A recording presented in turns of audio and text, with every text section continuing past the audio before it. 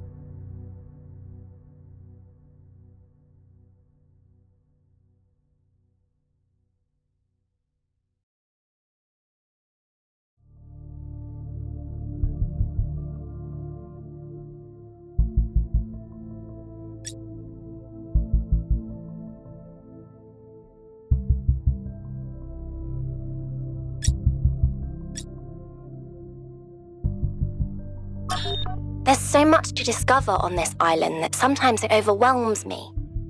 Every lake, every forest contains an incredible, interconnected, permanently changing network of organisms.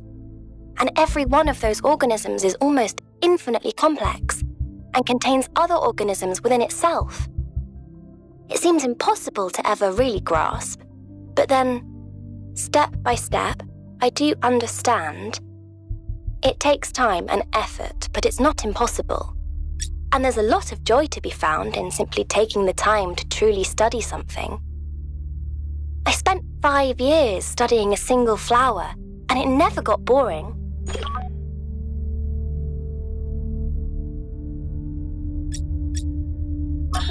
When we go to New Jerusalem, I'm going to have a cat. He's going to be black and white, and his name is going to be Bean. And I'm going to make sure that he never gets sick, and he never gets old, and he'll be my best friend forever. Strap in, this is a long one. You may have heard the story of the carpenter who died to redeem humanity's sins. It's a powerful story, bittersweet, very human, and I just want to tell you that it's true. He was a real person, and his name was John Carpenter.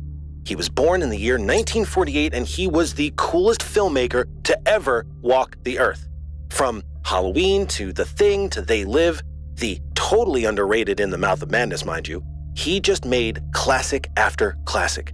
All of his movies, really fun, really atmospheric, but also really smart. Even when they were goofy, most directors would kill to have made just one of those movies. And what did he get for it? A big, fat truckload of nothing. Well, less than nothing. The studios, the critics, even the fans, they hated him. The Thing, okay, for example, which is about as perfect a movie as you can make, completely torn to shreds. And his career never really recovered. Every movie after that was a struggle, and after a while, he just got tired of it and quit. He only really came back to movies in his 70s. How many works of genius did we never get because of that? Look, I have a point here. People like Carpenter, people like Alex, they're not always appreciated in their own time. If you just do what's popular, you might never create anything important. Of course, we admire people who did the right thing, who didn't conform, but we only ever admire them after the fact. What matters is to support people when it's difficult.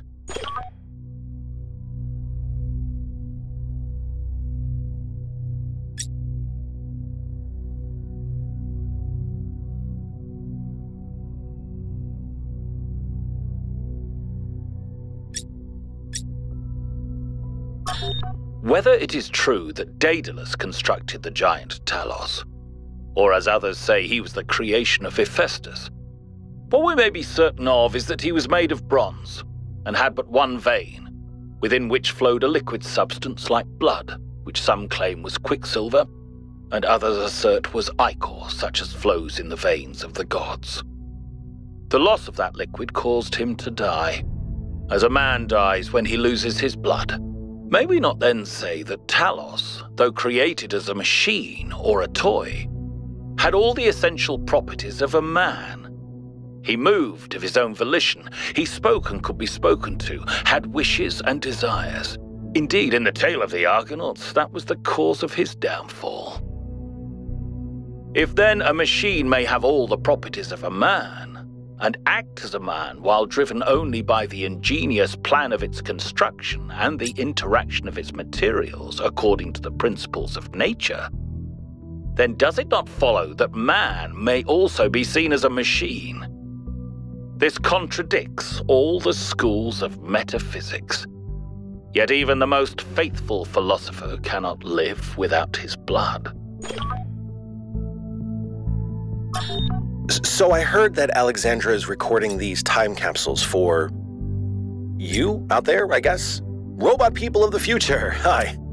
And I thought to myself, surely they'll want to hear more than the wisdom and insight of a brilliant scientist like Alexandra Drennan. Surely they also want to know what I was thinking, a dumbass hardware engineer from Staten Island. Tell us about your insights, Trevor. Why did you spend your last months on Earth helping a crazy old Russian guy build the world's biggest backup drive? Well, let me tell you my story. When I was... Yes, Frank. I'm recording right now. Uh-huh. No. You know what? Why don't you go...